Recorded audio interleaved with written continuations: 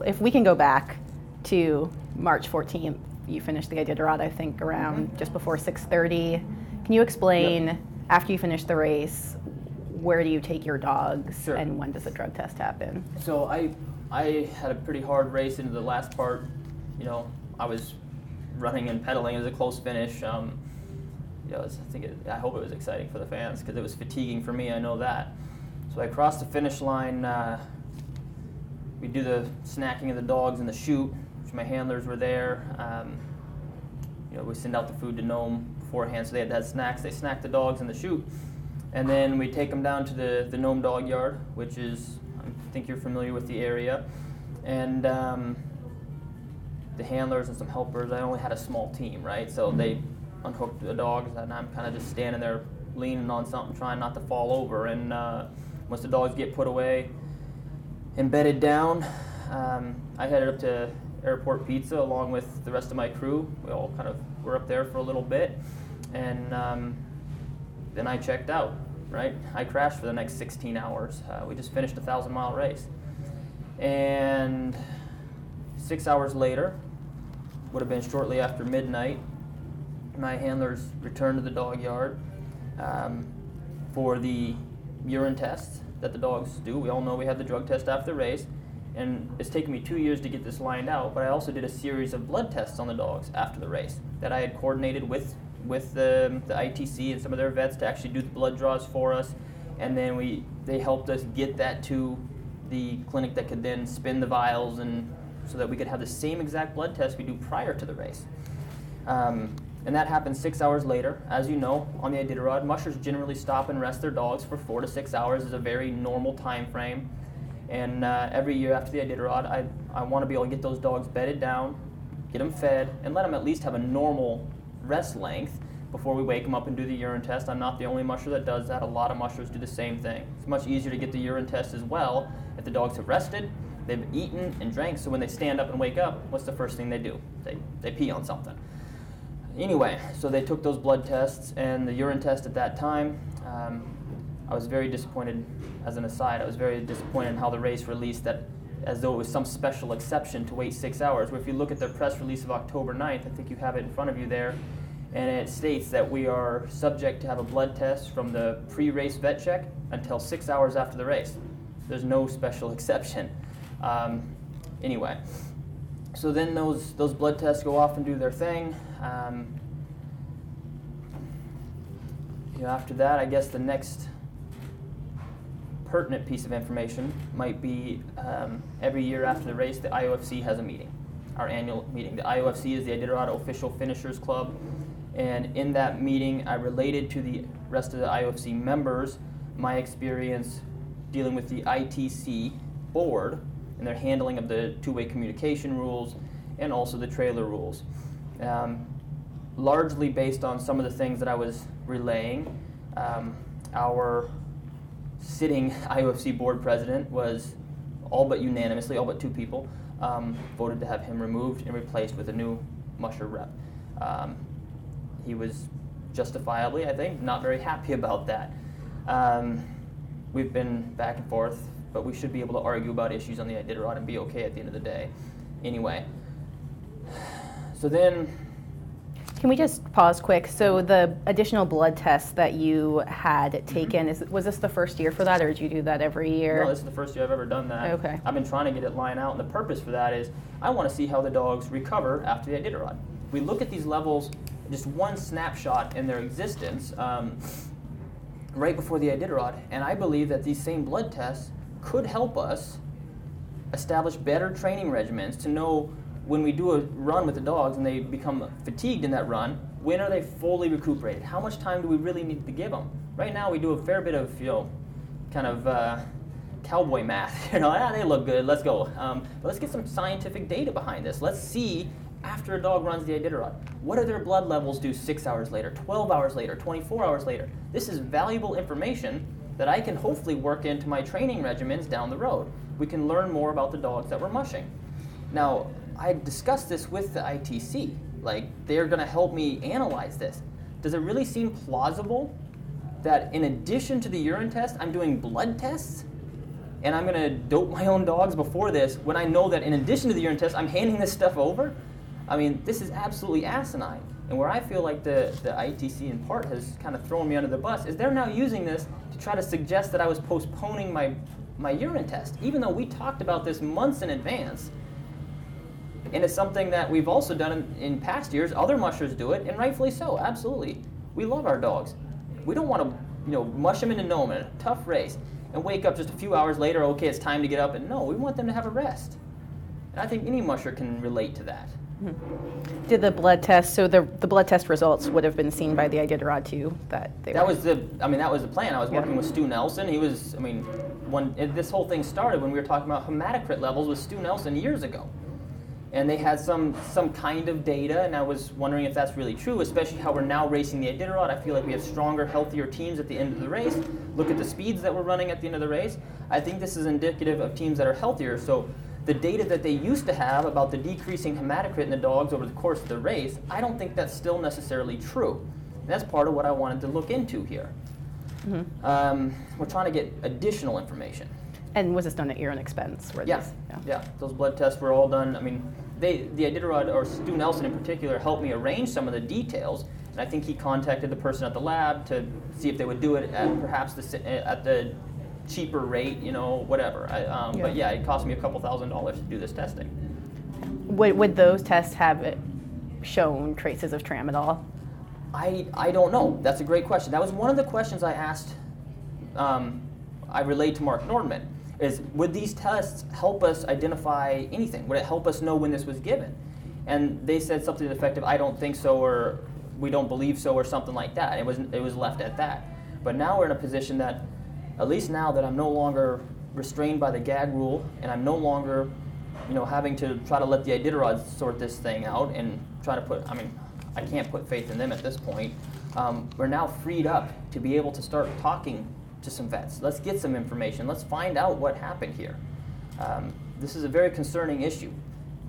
This is a drug that's not, first of all, it's not something that would really be advantageous from what I've heard thus far from vets, is that any new vet, the new data on this drug says that it's not an effective painkiller compared to Rimadyl or any of these other drugs that are much more available.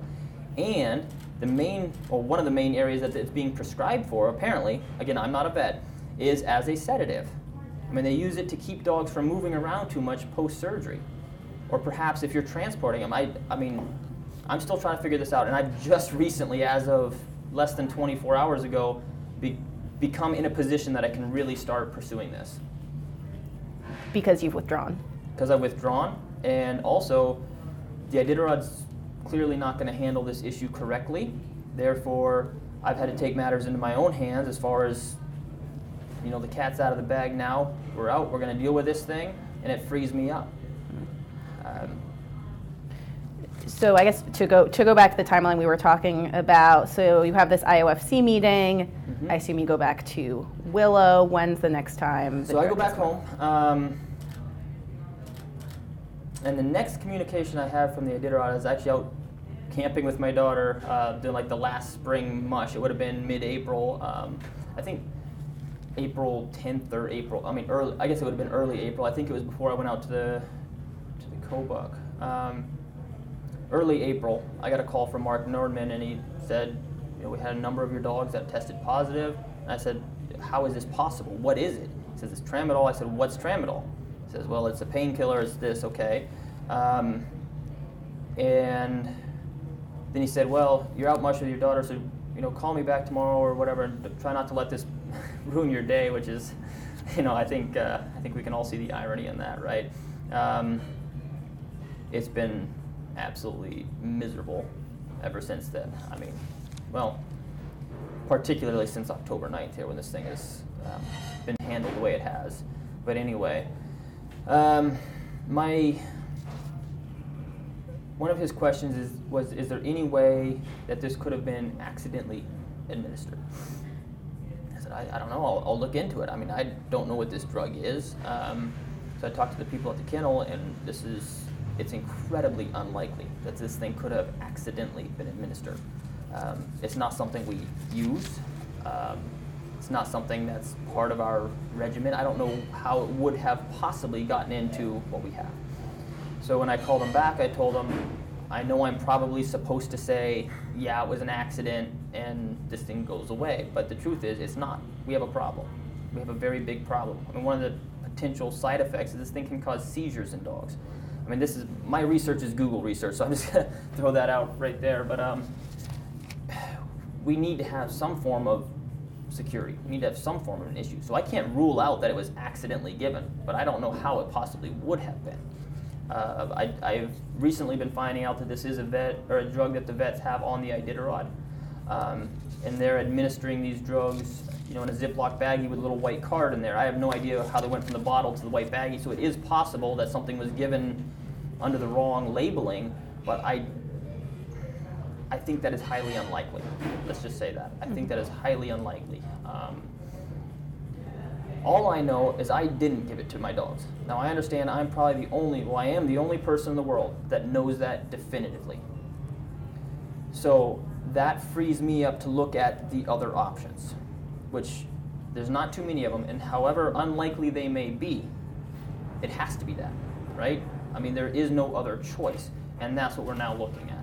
Trying to figure out what the heck happened. The idea that it's impossible or so horribly unlikely that somebody would give a banned substance to somebody else's dog. In my opinion, it's no more likely that somebody would give it to somebody else's dog than that they would give it to their own dog. How this race is conducted, I think you're just assuming that there's a person out there that's willing to drug their dog to gain an advantage, which apparently we assume since we have drug testing, right? And that's an assumption that's there. So assuming that they're capable of giving a drug to a dog to improve their position, it makes more sense in this race to give that drug to somebody else's dog. Either a sedative that's going to diminish their performance, or far more likely would be to give something to cause a positive drug test and have that person removed from the race. Now, I think what Stu Nelson told me is rather enlightening, which is based on the levels that were in the dogs, you would have to be completely ignorant about this drug to think it wasn't going to cause a positive drug test. Whether you gave them a massive dose over here, or a smaller dose at this time, or a smaller dose at this time. Whenever, you would have to be completely ignorant about the drug to think it's not going to cause a positive drug test. With that information, it implies that whoever gave it to the dog knew it was going to cause a positive drug test. Now, does that make the musher that's driving the team the most likely or the least likely person to have done that?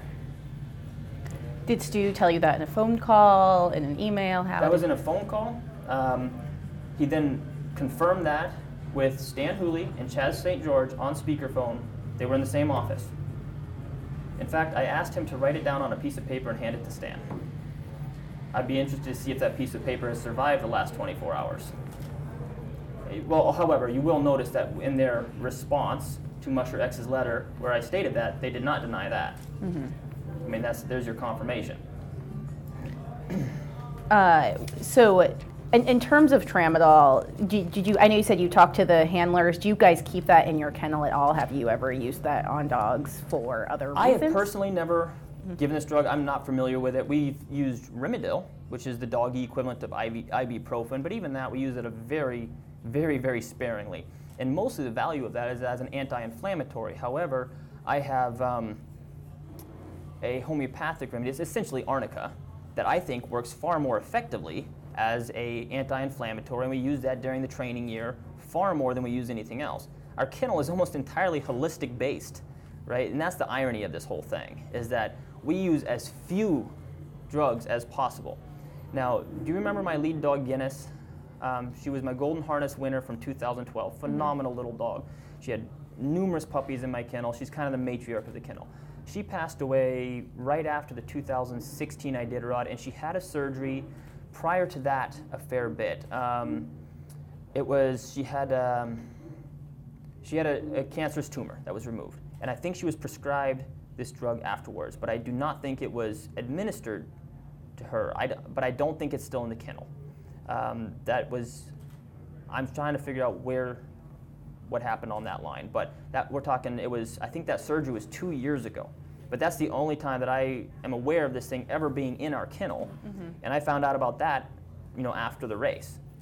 as you know, Jen handles a vast majority of the vet care stuff, and it's not something that I was aware of until I started, have we ever had this? Because that was my question. Have we ever even used this thing? Where did it come from? Right. So in April, we're going back, you're with your daughter, you get this phone call from Mark Nordman, you ask folks in the kennel, your handlers, have we used this? Do we use this? And they say no.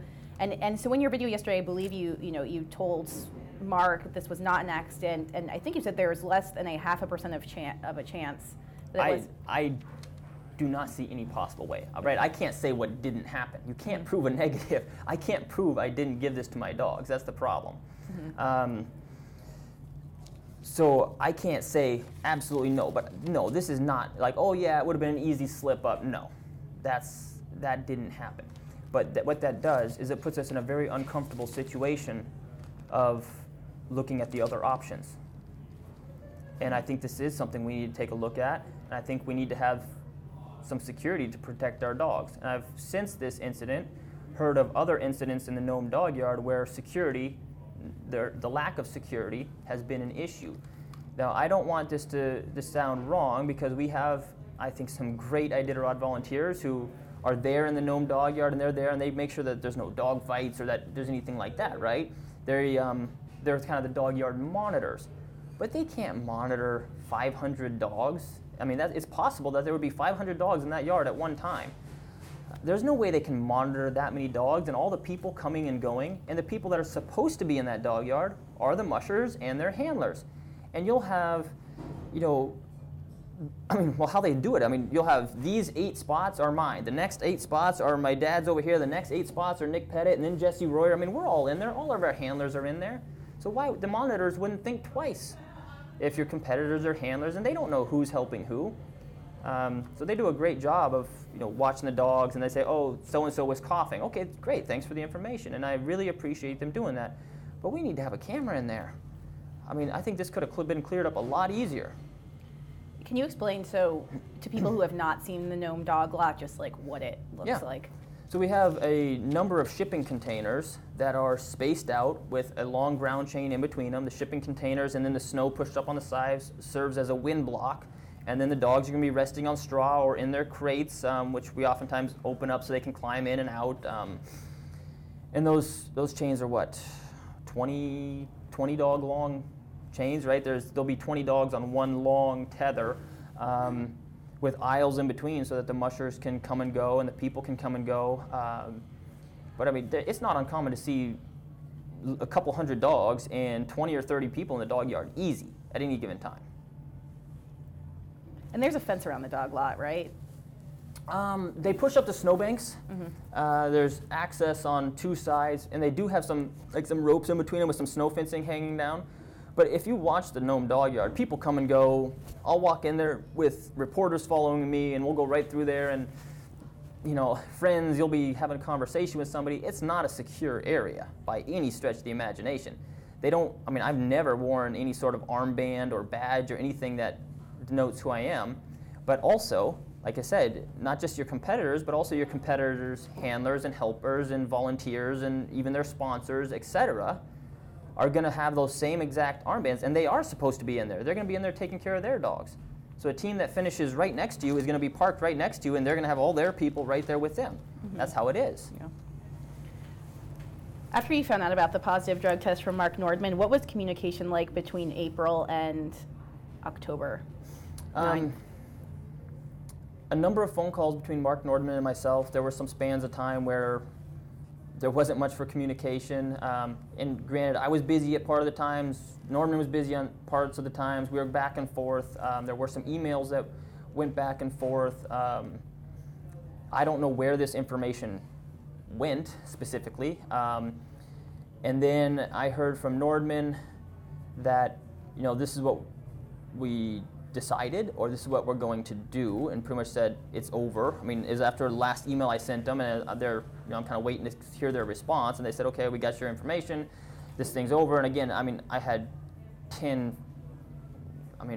probably at least 10 hours of phone calls with Nordman, so I'm trying to remember exactly what each one, and that's another thing, where's the documentation? But here we are, where is it? Where's anything from the Iditarod? there was no formal process. So anyway, after we go through this thing, he tells me that this thing's decided. The Iditarod's not taking any action or anything, and my understanding was that, okay, they believe me. They got it. They understand it. The evidence is apparently enough that they see that you would have to be absolutely retarded to give this drug to your own dog, because it is a sedative. It's an ineffective painkiller. That's what the research says now. And it was given when you know you're going to be tested. And looking at the half-life, I think it is most likely that it was given after the finish. So all of those options, this wasn't done to gain a competitive advantage. That much we know. Whoever did administer it, or however it was administered, it was not done to gain an advantage. We know that. So he says, this is done. Okay. Do you know when that was? Like what month? I think the last email I saw was beginning of June. So this would have been shortly after that, I suspect. I don't know specifically the date. Again, we don't have the records. There was never a panel that I'm aware of. I was never presented to a panel. I never gave a testimony or anything to anybody but Mark Nordman.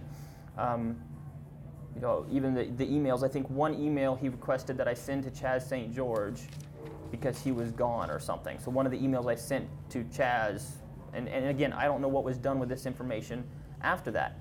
Much of that email was, kind of just guessing. Are these other options? Or could this have happened? I don't know. You can only imagine how difficult this situation is. To be pinned with what is probably one of the most heinous crimes you can possibly commit, drugging your dogs here. As far as the race is concerned, right? As far as the sport's concerned, there's certain lines you do not cross. To be accused of that and somehow try to prove that you're innocent, trying to prove that you didn't do something, it's an incredibly difficult situation. Anyway, so the next I heard was October 9th when this press release came out. Actually, I heard about it a little bit later.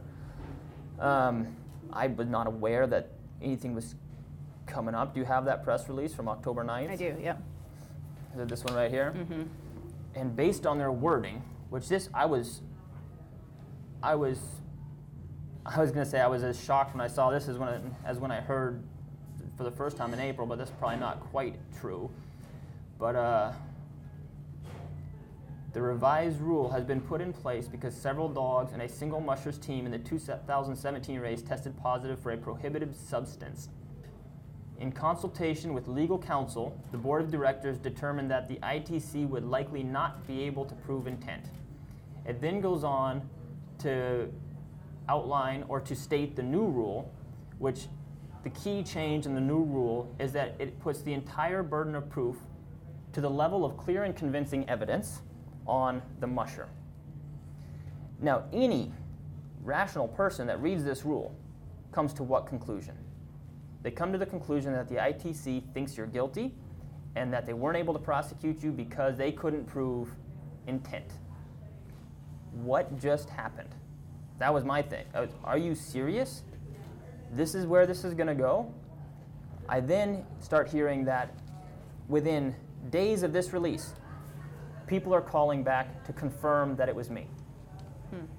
My belief is that whatever happened and how the drug got into the dogs, that aside, how the race handled this issue was malicious, particularly starting with this press release right here, where they state, it's pretty clear that their position is that they think you're guilty, but they can't prove it.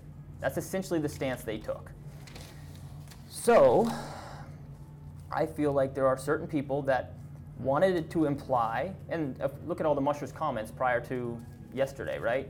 The guilty musher should come forward. We want to know who the guilty musher is.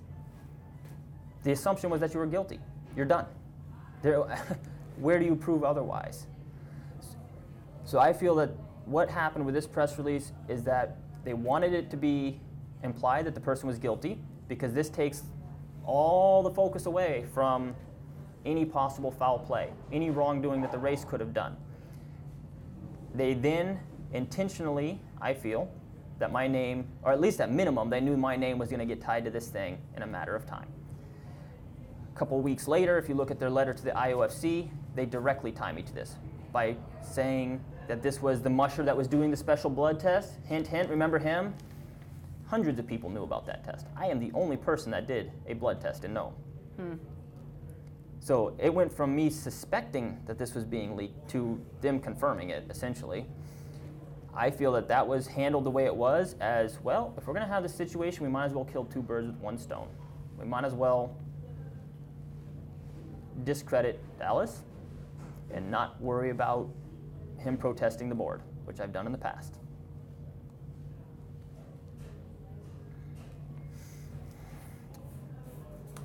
After this came out,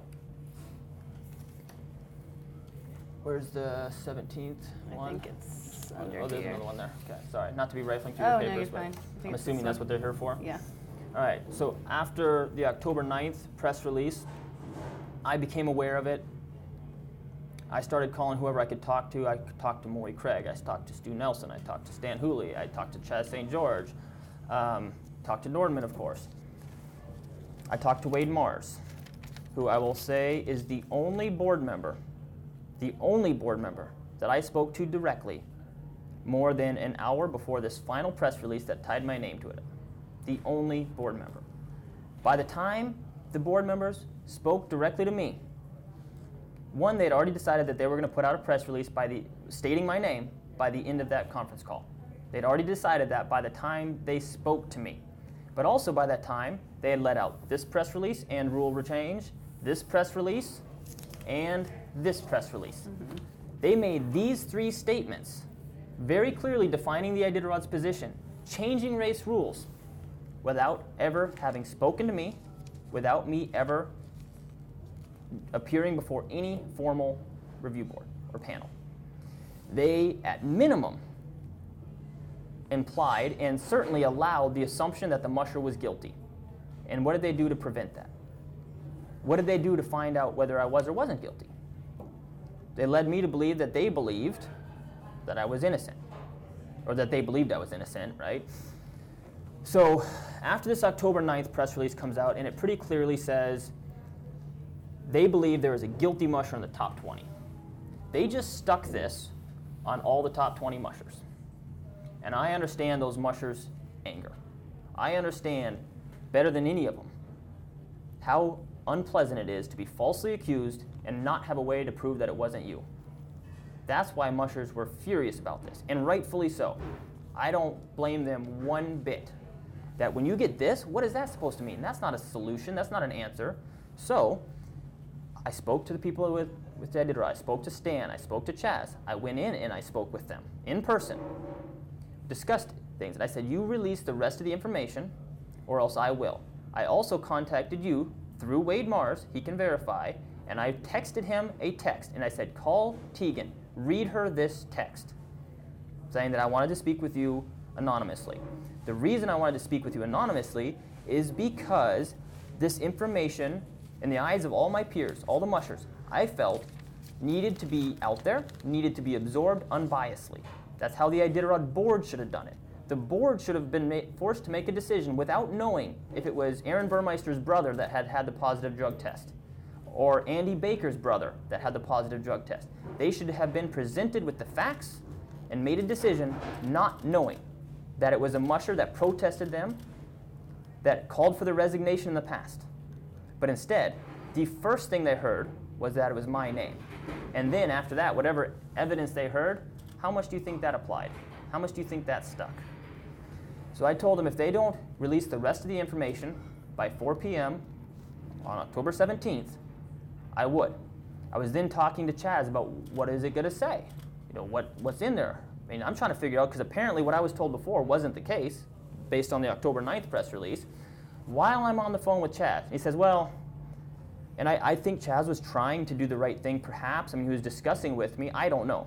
He was certainly being polite to me on the phone as we were talking about it. But then mid-conversation, he says, well, it's already out. And I said, what's already out? And that's when I see this one. That does not clear up any of the issues. It simply states that it pretty much entrenches their position before. So it went from being kind of a little white lie, perhaps, on the side of the Iditarod, implying that I was guilty, knowing that it would stick to me, knowing that it would shut me up, or they thought it would, to entrenching their position and stating that it's a class 4 opioid drug that's used to control moderate to severe pain. Certainly nothing to clear up the issue, but only escalate it. That's when I then, shortly after that, released a letter anonymously to the IOFC, trying to bring a little bit more of this stuff to light. That was followed up by a response I think we have that. that unequivocally denies everything that I said, except for there's no actual anything to back that up. I don't know if I have that one. I have half of it. I don't know where the first page is. All right. So I think this is a... So I think one of the most telling things in this statement, this is something that I had actually written down earlier when I was working on a different release. I mean, and part of this was I'm just trying to figure out what's going on myself, trying to formulate thoughts, trying to understand what's going on, and then trying to convey this to my fellow mushers here as well. But one of the suspicions I had is, why did they choose to handle it this way? Aside from I understand their position against me, I think that's a little bit beyond just a disagreement. I feel like this is a little bit below the belt, more than a little bit. But why? Why don't they acknowledge that there's a problem? Why don't they acknowledge that tampering is at least possible? And they claim that they did by listing in this rule, and this I'm sure will be in their later stuff, but they list in this October 9th press release, it also says in there towards the end that tampering with other dogs and equipment is strictly prohibited, which is already in the rules. They just moved it in the rules. But that was their statement. Oh, we did address that. We told people not to. Not we're going to do anything to enforce it. That's like saying, telling the NFL, here's the rules, but we're not going to send refs out there to enforce it. You guys we expect you to play by the rules, right? Anyway, my suspicion was that they didn't want to have to address this, which in their unequivocal denying of everything that Musher X said, which I could go through paragraph by paragraph and address here, but I think the most telling is the last paragraph. It is correct that ITC evaluated taking measures to increase the security of mushers' bags at food drops and surveillance at checkpoints, but at this point in time, its budget does not permit what could be substantial cost increases for that type of 24/7 security. ITC believes that the mushers themselves can adopt practices which minimize any risk of tampering. So essentially what they're saying is that they did acknowledge that they have a security problem, and what they determined is that it might be too much trouble and it might be too expensive, and so the mushers should just deal with it. But on the other hand, they're handing us this rule that says the mushers have to prove with clear and convincing evidence that we didn't do it, but yet what they're willing to do to protect us is they're going to suggest some practices that we could adopt to minimize risk. That's what mushers are pissed off about, is that they are not willing to protect us or our dogs or our reputations. We are allowed to pour our lives into this thing, and they will not do anything to protect us. As soon as they find out that they cannot prove that we're guilty, as soon as they find out that they cannot make that stick, their obligation is done, they're just going to drop it. What about the part where they could have proven that I was innocent and saved this sport? What about that part? What about the part that as soon as they can't prove that I'm guilty, they're then just going to kind of distribute that assumed guilt over the top 20, which I don't think they intended for it to stay that way, because, like I said, within days of that press release, people were calling to confirm that it was me. They weren't asking, they were saying. Where'd they get that information? The ITC is the only people that knew. I can assure you I didn't tell them, right? So I have my suspicions on that side as well. Incidentally, every report that directly came back to me came from the Fairbanks area, which is interesting. But phones, modern technology, it could have been anywhere. But that's where I was. People were saying that I heard it from this person in Fairbanks, who had heard it from somebody locally, apparently.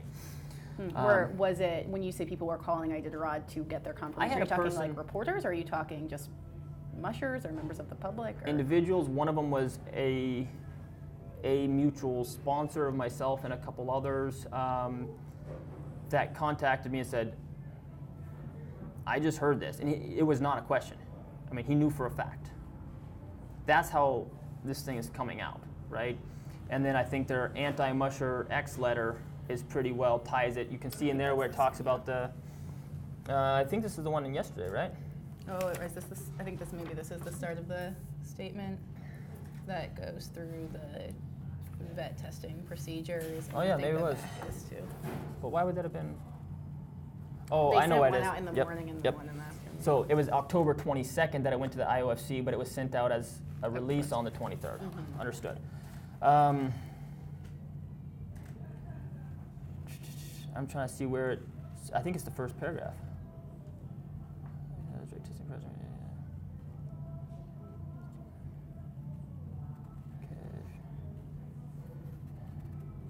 Okay.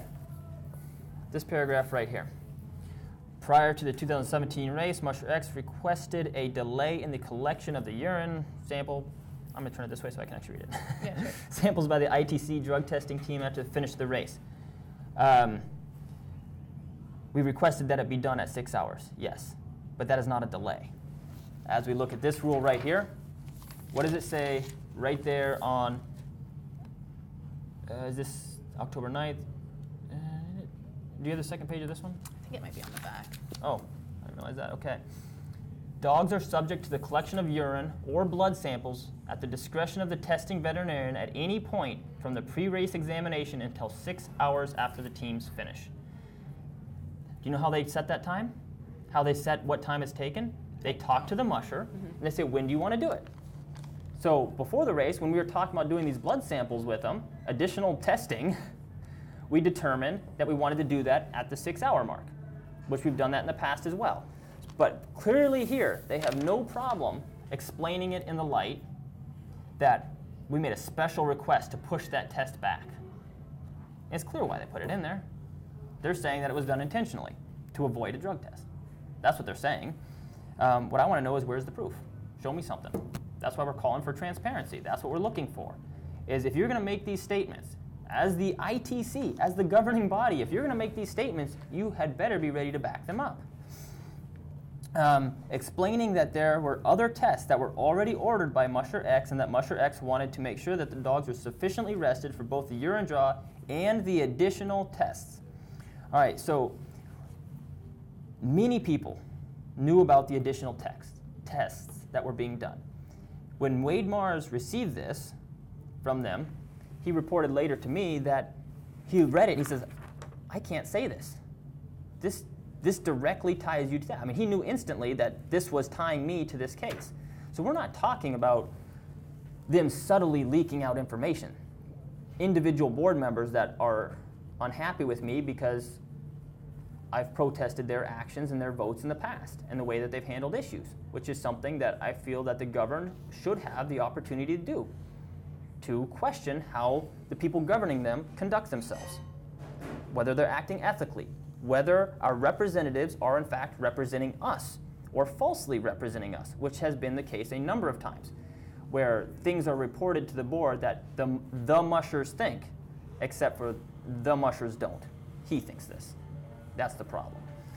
So it's no longer speculation that they're tying me to this. It's pretty directly done. So if they're going to tie me to something that says this, that pretty clearly says you're guilty, at minimum, they did nothing to allow me to prove my innocence. They did nothing to find out if I was innocent or try to assist in that. They did nothing once it was widely believed. Look at any of the mushers' remarks.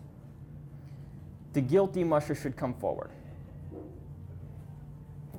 They did nothing to say, no, I'm sorry, we didn't say that he was guilty. Where's that press release? They follow up their October 9th one with one on the 17th that just restates the exact same thing. That's what I'm talking about.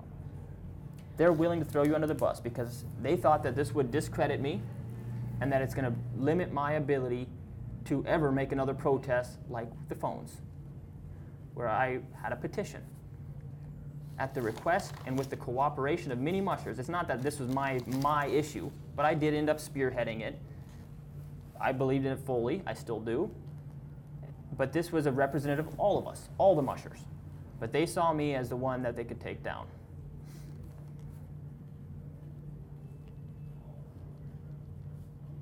What has the impact been on you at this point? So it sounds like you were receiving calls. I haven't slept in 2 weeks. I've never been this tired in my life. I've run, I don't even know how many Iditarods, 10, 11. But this is a whole nother level. The emotional stress on this whole thing, where everything I've poured my life into this for 10 years. This is the only thing that I do. This is my career. This is my entire life. And because a few people on the board disagree with me, we should be able to disagree. But this is how I feel, is that because of that whole thing can be not just brought into question, but you're done. You're crucified. And they're not going to do anything to protect you. I've spent the last 2 weeks, I haven't eaten. I haven't slept. I am exhausted. In the last 24 hours, for the first time, I actually have somebody else that's fighting this thing with me. There are the other mushers. I have been swamped with everybody I care about, I guess. My fellow competitors, mushers supporting me, saying, we believe you. We do not doubt what you're saying. We've seen this from the other side. We've seen this in other issues. We have other mushers talking about issues they've had with the board. Talk to Ramey Smith. Ask him about his issues with the board. If you think this is outrageous, if you think this is impossible, talk to them. What I'm finding out is I'm not the only one. And that's the only reason I'm able to still function somewhat today, is because I have people that I care about and respect that are finally in my corner. And I just want to say thank you to all those people. You know, I talked to Ali Zirkle last night and Alan Moore, and I respect those people so much. And I just hearing somebody say, we believe you, it makes a world of difference. And that's the only reason I'm able to be here right now doing this. You know, Jeff King, I can race against him, we can disagree, but at the end of the day, we respect each other. You know what? That's the type of people I want to be around. That's the type of people this race deserves to have on the board. People that have integrity. They can disagree with you. I am sure that if Jeff King and I sat down and discussed politics, it would be ugly. But yet, on the things that matter here, when it comes to this race, we have integrity, and we're going to say the truth, and we can disagree with each other, but we can be friends. That's not the board we have. These mushers are good people. The fans are good people. The volunteers are good people. That's the Iditarod, the state. That's the Iditarod. That is what I have loved since I was 5 years old. Why should this thing be ripped apart because of a good old boys club on the board? Why are they there? I don't understand. Is it a power thing? I don't understand. But we deserve better than this. We need to be able to be protected. We need to know that we are not going to be falsely accused, and we need to have a way to defend ourselves. And whatever people end up believing about me, fine. If there can be some good from this, if the race heals because of this, and if for the first time in 20 years we aren't going down, down, down. You probably know better than I. This purse is lower than it's been since when? I think it was in the 1990s. I don't know the date. Tell me one thing that this organization, the authors of that, has done well in the last 5 years. Tell me one issue that they handled well. I don't see it. This race deserves leadership that can do what we need to have done. And that's clearly not these people. And on the most part, I think there's some good people in there, sure. But this board is controlled by there's a few problems. The mushers do not trust the board. That trust has been broken so many times that it is not coming back with these same faces. So all grievances aside, the mushers will not trust the board until there are new faces on that board. That's the only solution. Incidentally, I had that same conversation with one of the board members in Nome, and they agreed fully. And that is, I said, nothing personal, but can you see any solution to our problem that does not involve putting new members on the board, to give the mushers at least hope that they're going to be listened to, and that there can be communication, and that these people actually have their best interest in mind. And they tried to say for a while, well, the mushers need to communicate better with the board. And I said, specifically on this phone issue, which is what we're talking about, how could the mushers have possibly communicated their wants more clearly? We had a petition that said clearly what we wanted. We had the public comment session where we said clearly what we wanted. We spoke as clearly as possible, so at some point this board has to take responsibility for its actions. I would say the only thing they've done well in the last 5 years is shift blame. What do you do now? What are you planning to do now? Well, I kind of just jumped. I've jumped off the cliff. I gave the Iditarod the middle finger and said, I'm going to tell the truth. I withdrew my name from the race based on how they handled this issue, and quite honestly, just out of protest of the whole dang thing. Because the Iditarod has, when I say the Iditarod, the board, has been operating under the assumption that mushers will kick and scream, but at the end of the day, they're all going to show up right there on 4th Avenue because they have nowhere else to go. And that's true. They have all the power. But we, the mushers, decide to subjugate ourselves to them when we sign up. We've made that decision. I'm not going to do that. I am not going to put what I know to be a corrupt group of people in a position of authority over myself. We have the power. We are the mushers. We are the Iditarod, not the board. They're not the Iditarod. We, the Iditarod, the fans, the volunteers, the mushers, deserve the people that are in the position of authority to make decisions to have integrity and have our best interest in mind. We deserve that. So what do I do next? Like I said, I've jumped, and I have what gave me what pushed me over the edge, what gave me the confidence to do it, I guess, is that, like I said in the video, I may never race a dog race again. I would not be surprised if the Iditarod comes out this afternoon and says, actually, we decided that Dallas is guilty. What else can they do? That wouldn't surprise me. Because their whole play has been to discredit me because I've spoken out against the board. I'm speaking out big time now. All they can do is try to continue to discredit me. I hope, for their sakes, that they have more integrity than that, because that will not go down well. But I may never race another race. I have spent 10 years making this my profession. I may never bring in 1 cent based off of mushing after this. But in 30 years, in 40 years, I will still be able to look in the mirror and know that I was honest to myself. That I did not give up because it would have been easier. I did not sit quietly in the corner and let this corruption blow over. That's what I was supposed to do. I was supposed to just subtly take the blame and not say anything. That's not me. I don't care if I end up racing sailboats or working in Walmart or whatever, but at least I'll be able to look at myself. And I think there can be good that comes from this for the mushers. And I apologize to the mushers again for the shitstorm that this is going to bring on everybody.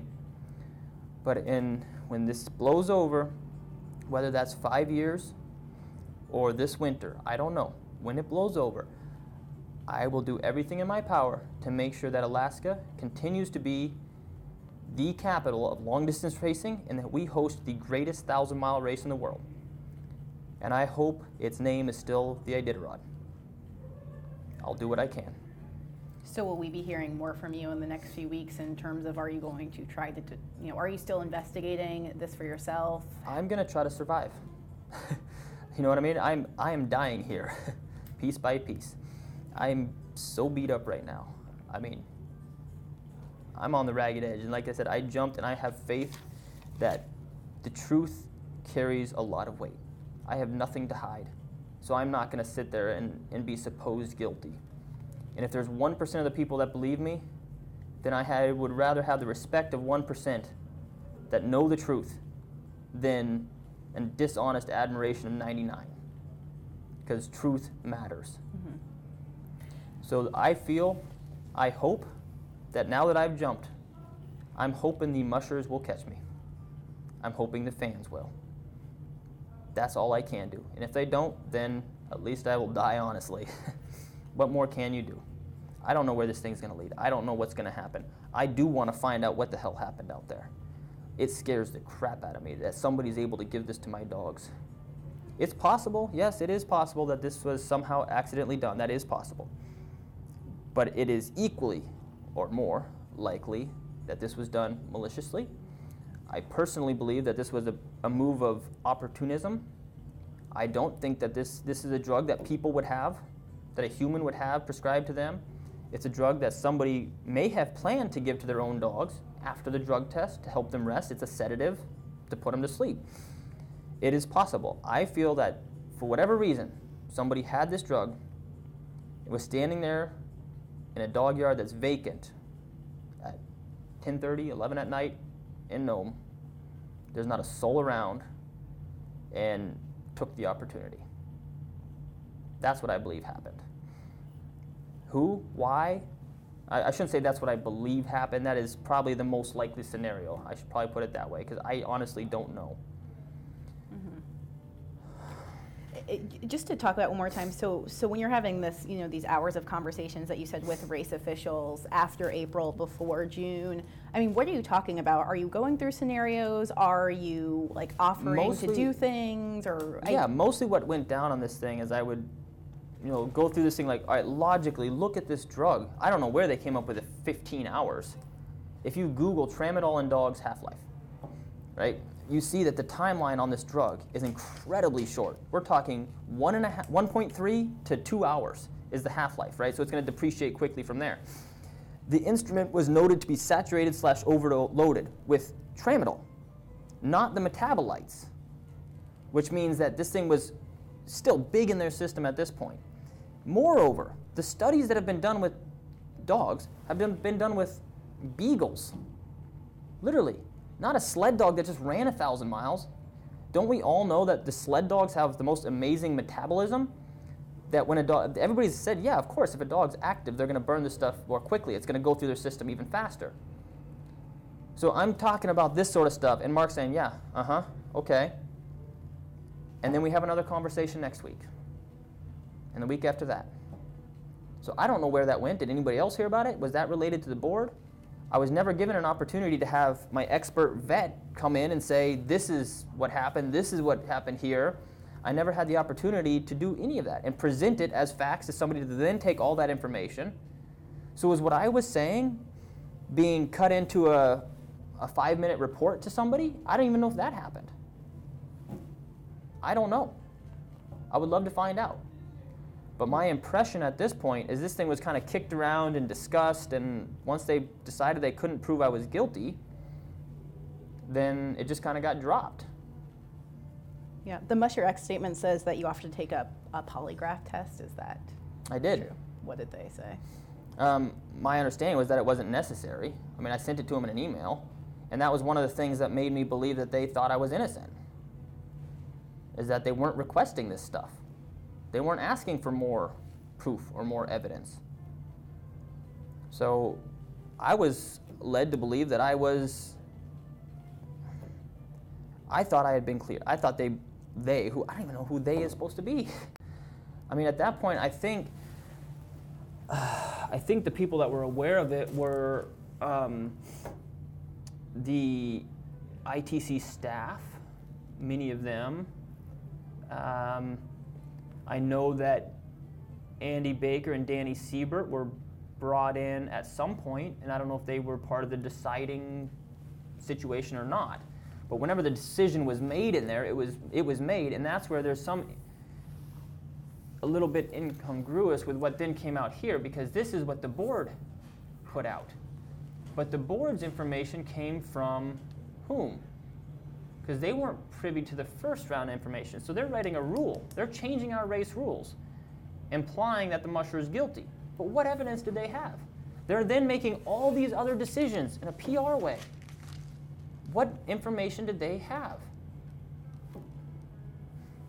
Other than they knew it was me. And there's probably many of them that said, well, of course he did it, with no more evidence than my name. So I don't know what the next step is. Like I said, I'm taking it one step at a time. I have talked to other mushers, and I value the other mushers' opinions. And I think we're going to see a lot of good recommendations come forward. From mushers. And probably some actions. I think that this is probably, while this is a more publicly seen issue, I think there's going to be a lot of mushers that can attest to similar issues. For example, we had a very unfortunate situation with drop dogs coming home from the Iditarod last year. One dog died. One dog, I think, had a broken leg. Another dog, they confirmed, had heat stroke. I've heard different reports. Again, because of how things are handled, we don't know what we can believe, what we can't. Half the times the rumors are, worse than the truth. But mushers weren't notified. I don't know if I had a dog on that plane. I didn't know. I think that was one of the things that the Iditarod really, or the IOFC really drove home in Nome, is that we've got to know what happened. But this is not news to the mushers that the ITC is going to say as little as they can, or they're going to cover something up. And like I said, I apologize for the shitstorm this is bringing on mushing as a whole, but I can't sit back and let this happen. And I think as much as it's going to hurt for this to go down, I think our only healthy way forward is to resolve this issue. Ignoring it doesn't fix it. Before this, were you concerned about someone giving your dogs a prohibited drug when you weren't looking? Was that something that mushers talked about? Yeah, no, it was something that was discussed, particularly in the position that I've been in.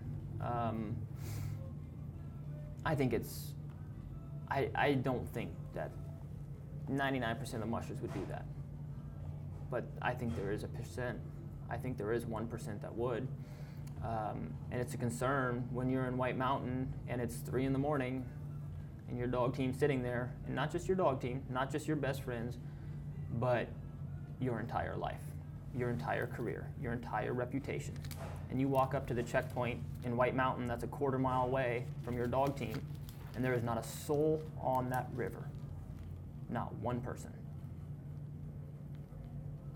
Now, there could be 1,000 reasons why somebody would feel justified to do this. Perhaps one of your competitors, like I said, it's not an appetizing feeling, but competitors or one of their handlers even, or anybody, I could see them justifying saying, well, they're probably already drugging, so I'm just going to make sure they get caught. I could see that sort of a justification. Criminals justify a lot of their actions on some really strange parameters. I could see that happening. I could see a number of different issues. I somewhat publicly embarrassed some of our board members just by speaking the truth. I could see that being a motivator. I don't know. I really don't know. And I want to be very careful about accusing somebody, because I don't know. And after what I've been through, I should know better than anybody that nobody deserves to be falsely accused without the ability to defend themselves. That's not pleasant. Yeah. And so throughout the race, dogs are randomly drug tested, right? You know you're going to get tested in Nome. Nome is the only guaranteed drug test. Right. Yeah. Were your dogs tested at other checkpoints throughout the race that you know of?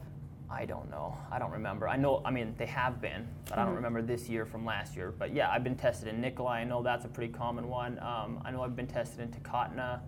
I know I've been tested in Ruby in the past. I think it was Ruby. And I've been tested out there numerous times. But that's the other part of this whole thing is, if we want to have a drug testing system that works, there's two parts. One, we actually need to be able to catch somebody using a drug to gain an advantage, and we need to be able to eliminate the possibility or minimize the possibility that somebody else did it, right? I think an important point that everybody is overlooking so far is that when you have a positive test in this event, you have proof of a crime. That is finding the dead body, is having the positive test.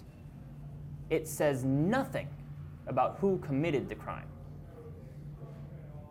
Now, if this was me personally, sure. All right, I know, at least I have reasonable control over what I ingest. That's fine. If it's a racehorse, that you're watching it, supervising that thing constantly until it's on the track. When it's on the track, it has a person on it, and thousands of people are watching it. When it comes off the track, it's supervised. Okay, fine. It's reasonable that the person who has the horse should be able to control what it consumes. In the Iditarod, that is not a reasonable assumption. So what we have is proof of a crime, or proof of an incident. Could have been accidental, right? If you find a dead body, you don't know if the person just died of natural causes or if they were murdered or whatever. But just because there's a positive test does not implicate anybody in this event. Have you been told of tests? I mean, is it Iditarod procedure to call you and say, hey, when we tested you in Ruby, your drug test was negative, or do you only hear if it's a positive result? Have you heard about results I've before? never been contacted about the drug test previously. I don't know how this stuff's supposed to be handled, I'm a dog musher. I don't know what the legal process is supposed to be. I don't know. I've never been contacted about it before, right? So no, they don't call you and tell you you didn't have a positive. This is the first time I've been contacted by them on anything, and the ITC claims that they've never had a positive drug test, which a lot of mushers say that's not the case. I don't know, but it is interesting. Why this one? Why now? Yeah. And last thing, so I think in the Musher X statement you mentioned, there was no sample B test done in the presence of you or someone associated with your team. And you call that standard procedure. Is that standard procedure for the Iditarod or for what exactly? What we found out is the Iditarod doesn't have standard procedure, right? Because by their own admission, they've never had this. So how would they have a procedure? That is, I believe, standard procedure in other drug testing. If you read the Iditarod's response to that letter, they very feebly state that I never requested that a B sample be tested. And my question is, okay, when was I supposed to do that? Before my hearing? When was I supposed to request that this be done? When were we supposed to submit evidence? By what timeline? And for whom to view? When? Right? So if they say, okay, we think it's possible that you did this intentionally, we're going to have a full-on trial here, okay, then we would get everything lined out, and you would have people that know what proper drug testing procedure is, advise you on that.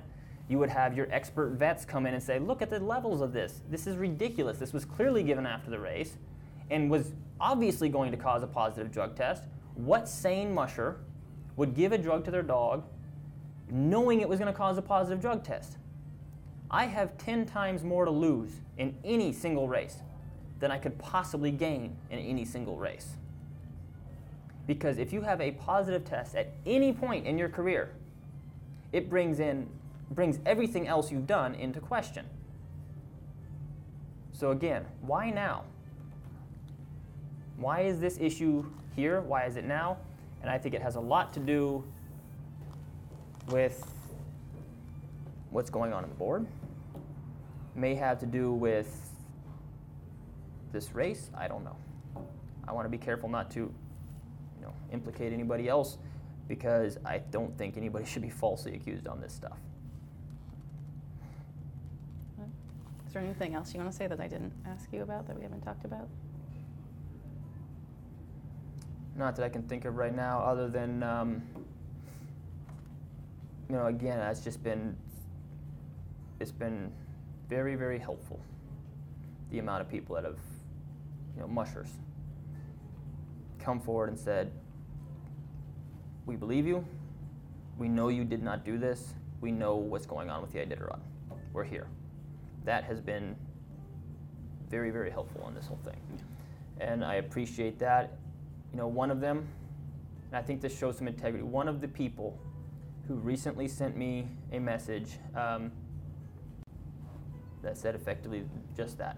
I believe you, I know you didn't do this, I'm here for you, was a person that the last text they sent was not kind because of these same issues,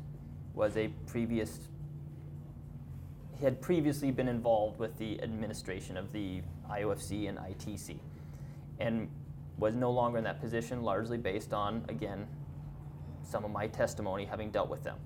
But he was big enough to recognize that we can have our issues, we can disagree with how this race is managed, we can argue about different issues, that's fine. But at the end of the day, we have integrity. I know he wouldn't do it. He knows that I did not do this. So things like that. There are good people in there. There are good people around the sport, and that board should be filled with people with integrity that have the best interest in mind for the race and have the ability and the vision to take this race where it needs to be in the next 10 years. Can you, in terms of like messages to your fans or sponsors, what are you telling them in terms of what's next for you as a musher? Are you keeping all your, I assume day by day your day largely revolves around mushing. Will it continue in the future? I mean, this is the thing, is that an Iditarod musher is a musher 365. So yeah, we show up here in March. We run the Iditarod in March. The cameras are on in March, but you're a musher year-round. And if you don't love the lifestyle, you're not going to be a musher for long. If you're doing all that just to be able to run the race, you're not going to be in it for too long. So I don't know. It's one of those things, like I said, I've jumped. I'm off the cliff. I'm going to speak the truth. And wherever this lands us, it lands us. But I don't know where this takes me. I don't know. But you can't be frozen and not able to take a step just because you don't know where it takes you. If it is the right direction and it is the right step, take it. And even if that leads you to a very bad place, you know the decisions you made in the process were made with integrity. That's the only thing I can do at this point. I don't know where this leads me. I don't know where this goes. And it's, right now, I don't have to know. And I'm just going to have to be okay with that.